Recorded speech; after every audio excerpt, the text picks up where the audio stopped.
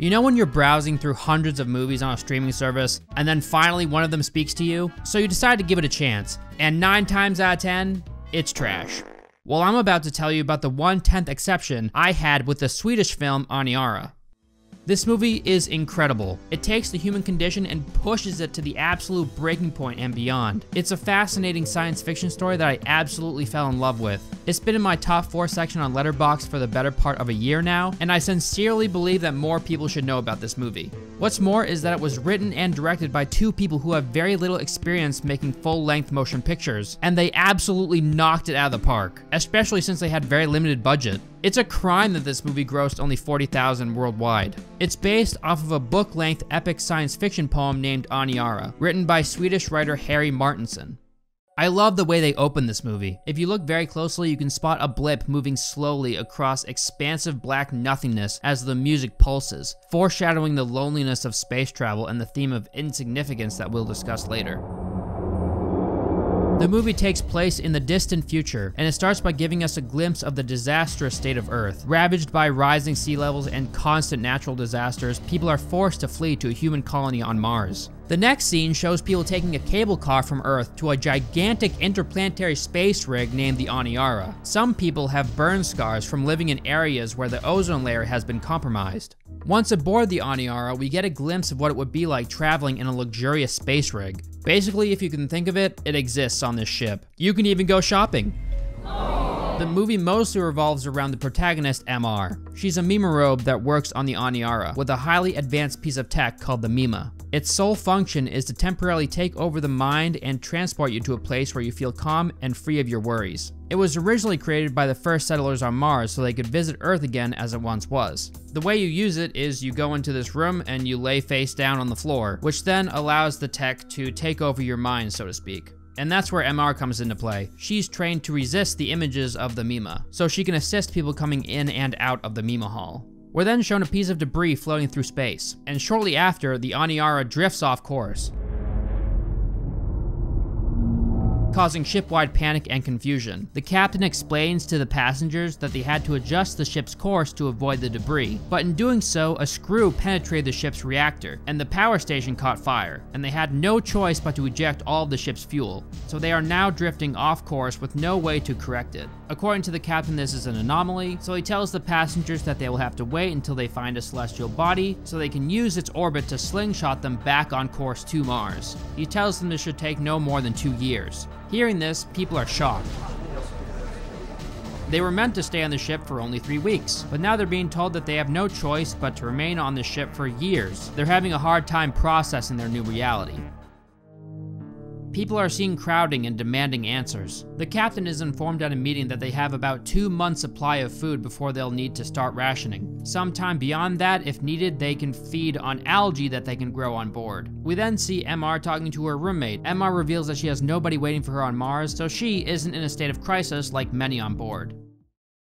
Then 3 weeks pass. The Mima Hall is increasing in popularity as more and more people use it to temporarily forget their unfortunate circumstances. MR is forcing people out because of its increasing demand. With the minimal amount of free time she has, in the middle of the night she uses it to swim. During this time she meets a woman named Isabel. She's one of the ship's co-pilots. We then get another scene of MR talking to her roommate, the astronomer, who's an alcoholic elderly woman with a realistic and pessimistic outlook on their situation. Based on her knowledge of the star systems, there isn't another celestial body that they'll hit in their lifetimes. She reveals that the captain lied to the passengers to avoid widespread panic. With this new knowledge, unable to sleep, MR peers out into space and starts to have a panic attack.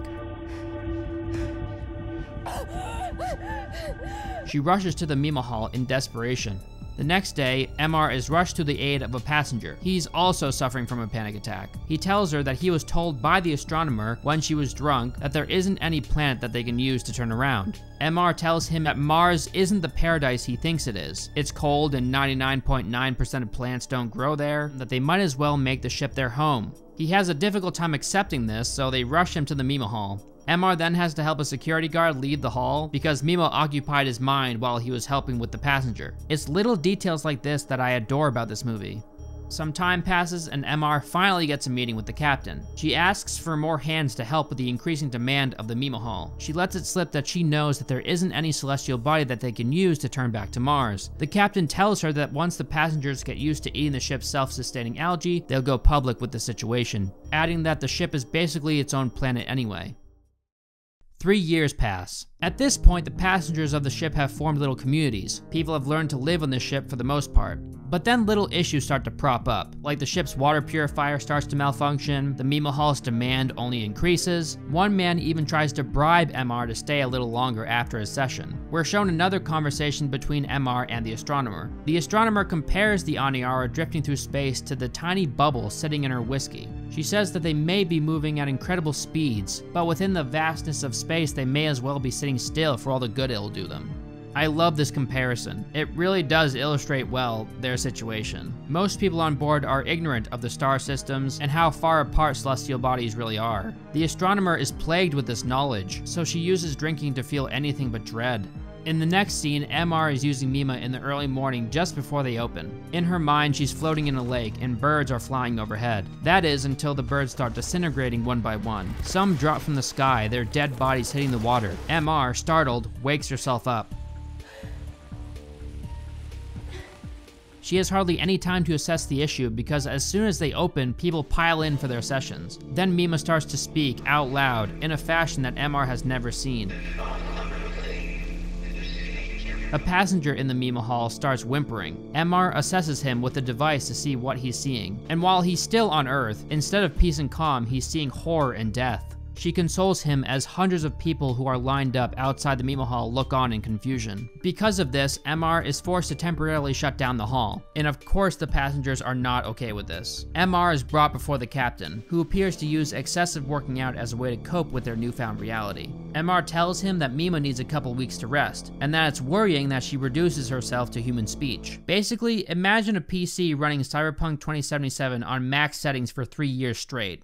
Yeah, you might want to give it a rest.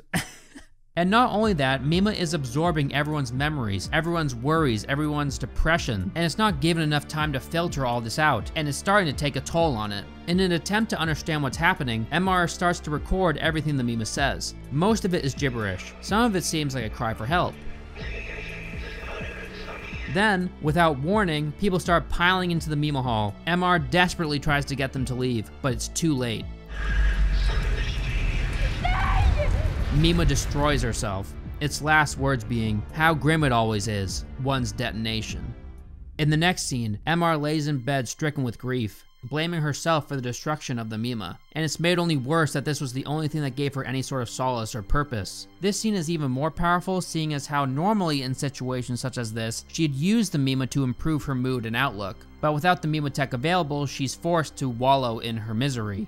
The passengers then memorialize Mima and blame MR for its destruction, spreading rumors that she wanted it all to herself. The captain also blames MR for Mima's destruction, and since it was such a valuable tool, the captain is furious and has MR hunted down. The co-pilot Isabel, who knows MR personally and is aware of the truth about Mima, stands up to the captain. He won't listen to her, so she strikes him and runs.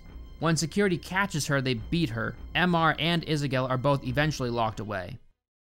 Year 4. The passengers start forming cults, and you can tell the mental well-being of a large majority of the people aboard is degrading. The suicide rate is climbing. There's an extremely eerie shot of this cult slowly approaching the camera from deep within a hallway. They're chanting, forgive us," over and over. They believe that they're being punished by some higher power. MR and Isabel are part of this group of prisoners that are assigned different jobs depending on what is needed most. Isabel is assigned logistics, and MR is assigned as a kid's teacher. Over the course of the last year, they were locked up together and they became close. They enter a sauna together. There's another woman sitting there. She tells them about this cult called the Libadellas, led by a person named Libadel. She asks them if they want to join them so they can canonize Mima. Basically, they worship the memory of Mima as some sort of deity. This woman convinces MR that they mean her no harm because they believe Mima died of grief, and MR had nothing to do with it. MR and Isabel join the cult in the Mima Hall. Everyone undresses and decorates their bodies with face paint. This scene kind of reminds me of that one scene from Midsummer. From this scene, you can tell that a lot of the occupants of ANIARA have put their inhibitions aside in an attempt to feel something other than dread. With the absence of Mima, people are forced to find their own ways of producing serotonin to stay sane. And it seems like an orgy under the dead machine that once made these people forget about their worries is the closest they can get to that feeling that Mima once gave them. Year 5. Isabel and Emar are still together, only now Isabel is pregnant, likely because of the orgies they attend. The idea of giving birth in a floating coffin haunts Isabel. Emar does her best to console her and stay optimistic. We're shown that the astronomer is suffering greatly from alcoholism and tries her best to stay constantly drunk. Emar has the idea to build a beam screen that shows images of Earth outside the ship's windows to raise morale. She proposes the idea to the captain, but is shut down immediately. He believes that she is of more value as a teacher. The next scene shows Isabel giving birth. Emar loves the child and is seemingly endlessly optimistic. Isabel can't help but feel like Emar's high hopes are insincere and misplaced. While Emar is teaching a class, Isabel is bathing her baby. She toys with the idea of drowning it until a man walks in the room and calls out to her. This is when some hope drops in their laps. Isabel and Emar are called to the bridge. An anomaly has been detected. A high-speed probe that may carry enough fuel for them to turn the ship around and get themselves back on track to Mars is headed straight for them. It'll take 14 months for the probe to reach them. The captain announces the good news to the passengers and everyone celebrates. It looks like things are finally looking up. Year 6. The morale of the passengers has noticeably increased with this newfound knowledge. Some of the crew virtually trains to use grappling claws to retrieve the probe, and they fail, showing how difficult this task will be. The time comes and the crew is able to successfully retrieve the probe. Then the testing begins. The scientists and engineers on board are unsure what the probe is and aren't positive that it contains fuel that is compatible with the ship that they're on. Emar and Isabel's relationship has blossomed since the news, and they've formed a healthy family unit with the child. After examining the probe, the astronomer isn't very optimistic. Emar finds her drinking again. The next day, one of the scientists says it's a miracle they found the probe. The astronomer hears this and challenges it, saying the probe showing up was devoid of any meaning. She's kind of a doomer. The passengers are sick of waiting to hear about the probe, and a group of them demand answers. The captain tells the research team that's working on the probe to keep quiet about it until they are positive it won't yield any results. The astronomer is already confident in her assessment that the probe won't help them, and she feels like the captain is delaying the inevitable. She compares the ship to a floating sarcophagus. In an attempt to stop her from spreading rumors, the captain uses a taser on her, resulting in her death. Emar was close to the astronomer, so she's taken the death pretty hard. In order to escape her mind, she takes some drugs with her friends, one of which is having a very bad trip. She goes out dancing with this guy. The ANIARA then travels through a space storm of some sort. A lot of passengers were standing by the windows taking in the colors. The captain tries to get the passengers to safety by speaking through the intercom, but it's too late. They suffer insane turbulence, sending passengers flying every which direction. The person that Emar was dancing with flies against the wall and hits his head and dies. When they exit the storm, Emar rushes up a stairway past a corpse to return to Isabel and the child, both of which were unharmed. Later, they show many bodies covered with sheets. You can tell the captain's mental health is starting to deteriorate. His beard is now unkempt and graying, and he looks completely drained. We're then shown Emar working with a small team on getting the beam projector working. It's unknown whether the captain allowed her to do this or if she's doing it in her free time. Either way, they start it up and it's a sight to behold. A massive display of cascading waterfalls and greenery is projected on either side of the ship. We're shown passengers looking on in awe. At this point, Isabel's mental health is at an all-time low, and she puts on a face in front of Emar to keep her happy. Emar returns home the next day to find the door blocked by Isabel's body. She hung herself on the door handle. She also killed her child.